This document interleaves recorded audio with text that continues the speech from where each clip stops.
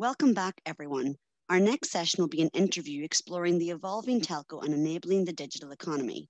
Kamil Hilali, Group Chief Strategy Officer at Zain Kuwait, will be interviewed by Lucky La Ricca, Head of Digital Services at Ericsson Middle East and Africa. I'd like to remind our audience that they can send their questions using the chat feature, and if there is time, Lucky will do his best to address them.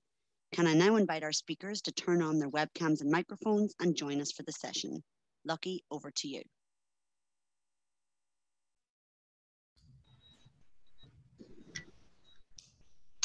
Thank you. Good afternoon and welcome. Lucky La Ricca, Head of Digital Services for Ericsson Middle East and Africa. So honoured to have with me here today Kamil Hilali, Chief Strategy Officer of Zain Group in Kuwait. Welcome, Kamil. Thank you, Lucky. Thank you. Great to have you with us. And it's a wonderful topic that's so relevant today, the evolving telco and enabling the digital economy. We need to thank you for sharing your insight into this topic. The industry landscape necessitates a telco evolution, of course, not only to service our existing end consumer markets, but to also allow us to create new revenue streams beyond mobile broadband consumer and to wider segments and enterprises. Why we are so enthused to have you, Kamil, together with us today is that Zain Group are one of those leading the evolution and have a very clearly mapped out journey with your foresight strategy and how you create a sustainable digital future. When it comes to the evolving telco, the fundamentals are clear. Transform the technology stack, build beyond mobile broadband to serve enterprises, fixed mobile convergence, and portfolio transformation. I wanted to ask you a few questions about that, Kamil. And I'll start with the first one that's on the top of my mind. Can you describe these key foundation blocks and your tactics in driving digital transformation across the Zain Group? Sure. Thank you, Lucky, for the question. Look, Zain has always been at the forefront of shaping the evolution in the region to bring meaningful services to our customers, but also have a positive impact in our communities. So from this commitment, foresight, the Zain new strategy was born. It's to anticipate basically the digital transformation changes that are happening in our society and transform also ourselves accordingly. So this strategy is about reinventing ourselves to allow us to fulfill the transformation vision and transcend beyond existing mobile business to become a leading integrated digital service provider, which is what our actually countries require from now on from us. So foresight, the strategy is centered around two elements. First, evolving our existing telco core, and then incubating new selected digital service verticals. On the evolution of the telco core, we have identified four new areas of impact in which foresight will deliver value to societies. The first one is digital transformation. So this is mainly around fully digitalizing the customer journey, right? This has started a few years ago across all operations. We can see now that from more and more transactions taking place through apps, chatbots, and e-stores. And this is from customer interface perspective. But also as part of this stream now, we are focusing on our data governance. How can we make sure that we have real-time and accurate data to better serve our customer, but also predict in real time or predict and anticipate also their needs. So, and this is a massive journey that we are undertaking now across our operation. It involves around enhancing our processes, train our people, but also having the right platforms in place. The second areas of impact as part of the foresight strategy is enterprise and government. So right before the start of pandemic, actually, when we've announced the new strategy, we continue to invest in assets and innovation to anticipate the evolving needs of B2B customers. So basically across the industries, we're focusing now on productizing and working hand in hand with client to design and implement tailor-made solutions. There is a strong demand from large businesses and from government as well for digital transformation, for ICT solutions, such as cloud and hosting services. This demand is also strong within the SME segment, which is something we're focusing on heavily in the countries where we operate. And this segment actually is key to bring digitalization into our societies. The third area is fixed and conversions. Of course, I mean, here knowing that, mobile, the background is mobile, right? So fixed and conversions now is very important area. As you know, consumers and business are now growing in demand for seamless digital services. So irrespective whether it's mobile or fixed, but rather actually, they want a blend of both. So we believe that superior conversions of broadband connectivity will enable and accelerate the evolution of the information, education, and digital transformation across societies. So Zain has been actually accelerating its effort to secure access to fixed infrastructure, whether through rolling out the network in our operations or actually forging winning partnership with key assets holders. Finally, we have the optimization and portfolio management. We've seen bigger volumes now. We've seen basically digital consumption per capita skyrocketing. So we need to better supply. We need a better supply model to match this demand while remaining actually profitable. So we are continuously seeking opportunities to realize synergies and unlock value for our stakeholders. For instance, recently, Zain Group has announced restructuring and new strategy around wholesale. So Zain Global Services that we announced recently will now consolidate and manage capacity, voice messaging, and roaming businesses across all operations and become the single interface for Zain OpCos, but also for international carriers with their requirements within our footprints. So yeah, this is basically the four. It's not basically, it's a very ambitious strategy, and it's great to see how it's playing out today. I want to hone in a little bit more when you talked about the Zain OpCos. And when we relate it back to the digitization of industries and markets, this requires as much local market knowledge as it does industry knowledge. How are you addressing this across all of your markets, across each of the OpCos?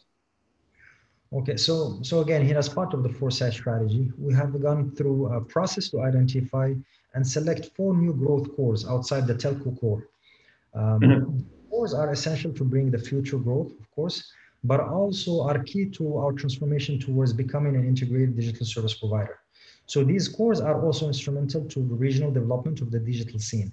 The first one is the ICT and digital services. So at Zain, we believe that we have a role to play in helping businesses and government achieve their strategic, operational, and financial objectives. Therefore, we are working on setting up a regional ICT powerhouse, bringing all ICT assets capabilities under one roof, under the name of Zain Tech. So this entity includes, as a start, Zain Data Park, which is a regional managed and professional service company that we set up a year ago to focus on cloud and cybersecurity. So Zain Tech will also house our digital arm and product house, NXN. NXN is a central hub providing Zain operations and also beyond, Zain with digital products and also services related to big data and analytics. NXN is also a leading partner of choice for some of the governments here in the region when it comes to large-scale digital transformation and smart city projects. Second, aspect or the new cores that we're focusing on as well is digital infrastructure. So this new core we will approach it slightly differently, and we're going to mainly focus on partnerships. So Zain's vision is to play an active role in the development of national and regional digital infrastructure and maximize value from our existing infrastructure. We have, for instance, recently strategic partnership with Task Towers, which is an independent tower operating company with focus on developing countries, where we aim to help create regional and independent tower co-leader that will serve, of course, Zain as a customer, but also the rest of the telco sector within the region. We are also in the process of initiating similar partnerships around different asset class, such as the data centers, always as part of the wholesale effort. Third, basically core that we're focusing on is fintech. So this is another core that we are incubating, and whereby we introduced a suite of digital financial and insurance services that, of course, will contribute to the evolution of the digital financial ecosystem and financial inclusion in our communities.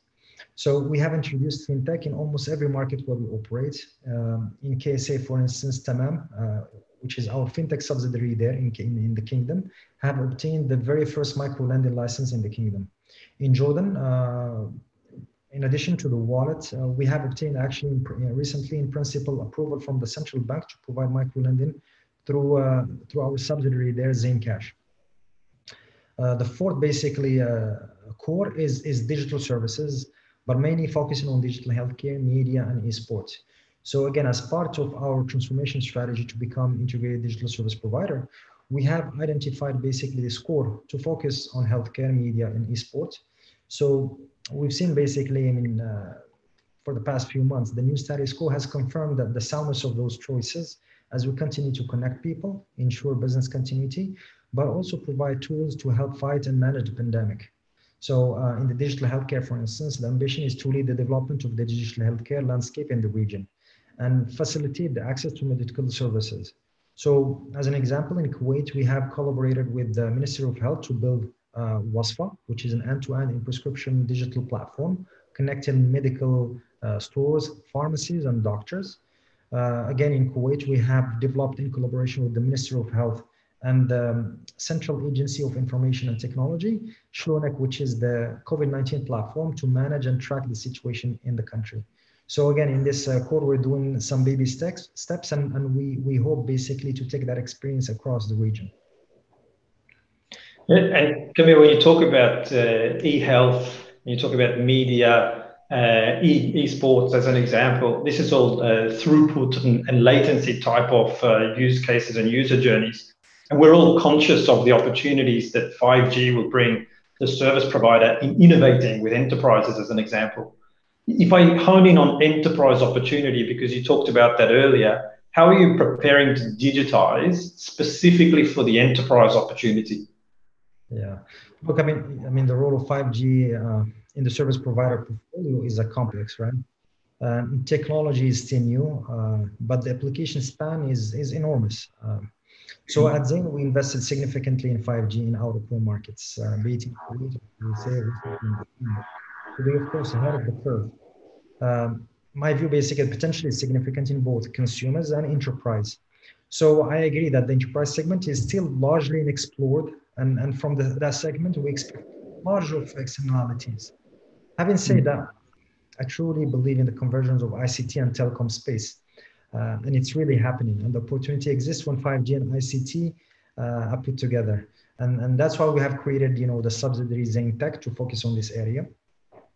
Another component that is also becoming important in light of 5G is low latency applications and all the enterprise use cases in different verticals. And for that, in addition to the ICT expertise that we're incubating through Zain Tech, wholesale and data centers core actually will play a major role in terms of bringing and guaranteeing low latencies by bringing basically content closer to the customers. So in essence, we need to make an effort to understand, of course, the digital transformation challenges of our clients and be ready to offer the solutions and have, and this is something that we've done in the past, and we're going to make sure that we do it, going forward through all those initiatives and new cores that we are incubating. It's a really impressive approach and really opening up to different technologies that will aid us in the evolving telco. And talking a little bit more about the enabling the digital economy and really bringing innovation to the market. There's been a lot said across the industry on how the role of data, automation, artificial intelligence, machine learning, as an example, they can be leveraged as an edge against the competition. How real is this opportunity and how big is the potential impact, Kamil? So look, as I said before, we have identified some of the key verticals where we are focusing today, putting the right investments, the efforts, and we believe that we are ready to contribute in these areas, such as ICT, fintech, and digital services such as healthcare, media, and esports. On those verticals, data analytics, automation, AI, and ML are of course a core part of the value proposition, as there is no solution which can renounce to the enormous benefits deriving from adoption of these technologies. So it's not a matter of competition, but it's a matter of fulfilling the requirements of our clients. These technologies are embedded in the portfolios through capabilities, talents, and through strategic partnerships. Of course, look, telecom players, now they have to play, an important role. We are requested to contribute to our society's digital transformation plans and needs. And all those technologies are now a standard part of such requests. But the supply part, of course, is still far from being established. And Zain fully understand this. And we are taking as a mission, basically, to expand the capabilities, the quality of service, to deliver hopefully on this mission. You mentioned just then around contributing to society. One of those areas at Ericsson that we've experienced enormous growth over the past 2 years, especially during the pandemic, is fintech and mobile financial services. What we saw as an example across Africa, we saw it's all about financial inclusion, banking the unbanked as an example. What's the market opportunity in the Middle East, and how are you gearing up to lead when it comes to mobile financial services? Look, I mean, we don't need to look, frankly, into Africa to understand how important the opportunity is in the region. You know, some of the GCC countries here, if you have less than 10,000 yearly income, you can't open a bank account. So it's easy to understand how many millions of people, you know, require a completely different approach to this, and, you know, inclusion is going to be very important. So here, of course, you know, both the technology, but also the regulatory environment are coming to play. Very efficient platforms and banking solutions are paving the way to create completely new set of services. So I mentioned earlier, basically, Tamam, Zain Cash. You know, at Zain, I think, you know, we're active in almost each of those countries where we operate in the fintech, try to bring basically this innovation. And hopefully, you know, there will be some announcement, and we're going to be playing, you know, a key role in this inclusion efforts.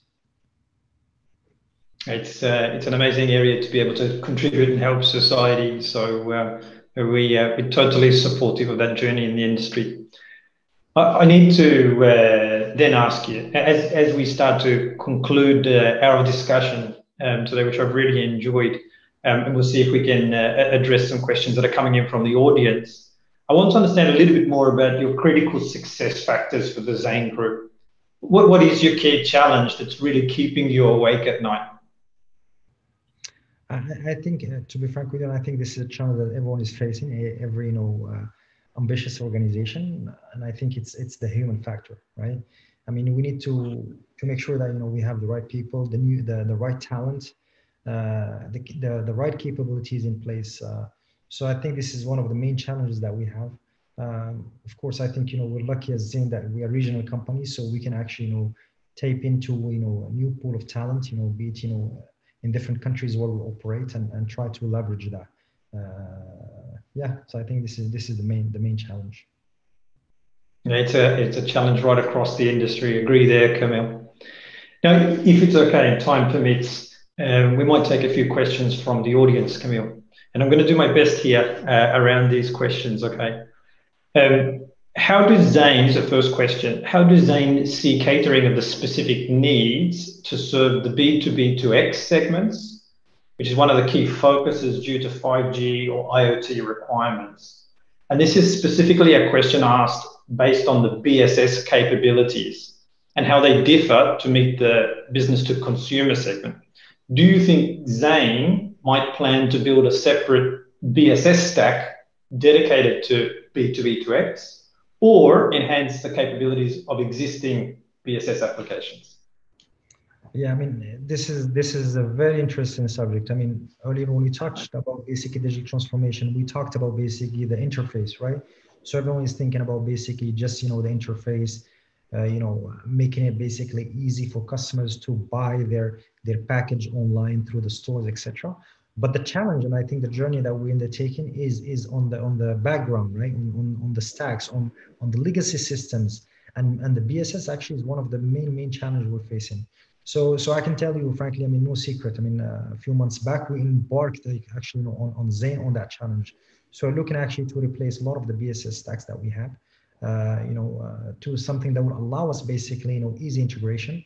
You know, a lot of the stuff we're doing today, a lot of the manual stuff that is being done today needs to be replaced. We can't afford now, as a service provider and you know, an entity that plays, you know, digital transformation, to do things manually. And we have new businesses, so it's not just the B2C. We have, you know, the wholesale, the B2B, the IoT, and all those need to be integrated. And the BSS is a key component. So it's very interesting because we're going through that transformation, and interesting enough, you know, we're going beyond, you know, what we've been doing as a telco. We're looking at new type of vendors. We're looking at, new solutions, open stack type of solutions. And yeah, I think, frankly, we are at the right path. And I think, there's a lot of, interesting things happening in Zain that, will help us through this journey. Great insight into the BSS evolution, Kamil. I'm going to ask the next question. How do Zain see the telco's use of the public cloud, especially with 5G? Yeah, look, I mean, so from the cloud perspective, I mean, look, we started initially with so we set up a year ago a company called Zain Data Park. So this is a company that provide hosting and cybersecurity actually services. It started in Jordan and Kuwait. It's basically live in those two countries. The plan now is to expand across our countries. But it's mainly managed services exercise. So we have data centers that are in the premises of the telco business, and these guys basically they have the expertise, they have their own SOC, and they provide actually the private and public cloud. And now I think we're going toward another evolution whereby basically there's convergence between that service, but also the asset part, where we're looking to the edge data centers and hyperscaler basically type of data centers, with trying to position the GCC as a hub for international connectivity. And with that, of course, the solution that we know of, with big OTTs are going to become basically, very important aspect of the ecosystem. So I think frankly, sooner or later we're gonna see that this is gonna become basically big in the region, and if we are able basically to bring that content in country, I think we'll be able to tap into that opportunity with the right partners. It's an interesting conundrum. One about the technology itself, two is how do you really bring it into the future or the present, but not also bring the legacy. You need to automate, you need to innovate as you do that as well. So it's a great challenge for the industry. Kamil, I might give you one last question. The audience has been really generous. And there's more of a statement, but maybe I want to get your opinion on the statement. And that statement was that there's a thought that telecom technologies have reached the top of their evolution curve, and the telecom business will start to drop dramatically after the implementation of 5G and Open RAN. What are your thoughts on this? Look, I mean, I kind of disagree. I think basically, look, I mean, what's happening with us today, yeah, I mean, at some point we're like, we're asking the question, okay, what's happening now? What's next for the telco business, right? I mean, we have the OTTs basically taking a lot of our business, et cetera, et cetera.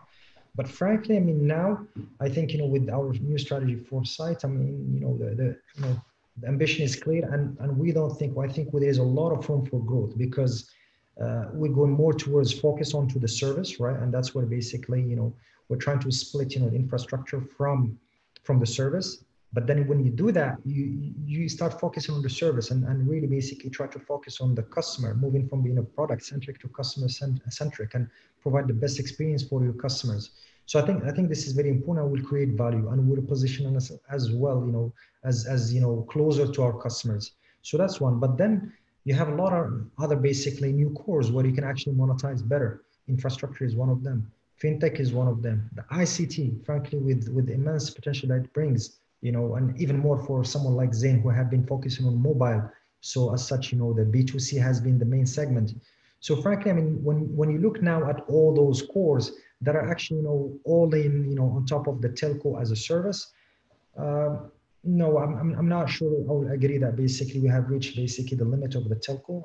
At the contrary, I think, there are a lot of opportunities that are open up to us. So it's a matter of how we can approach them, and bringing in the right talent, of course, and get the right partners to be able to take part of that growth potential that is opening up to us in our region.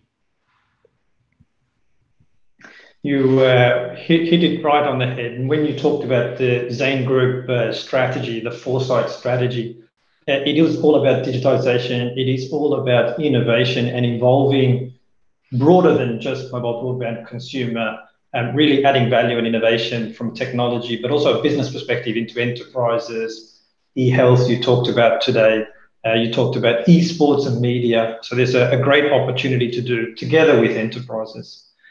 It's been a real honor and a pleasure discussing the evolving telco and enabling the digital economy.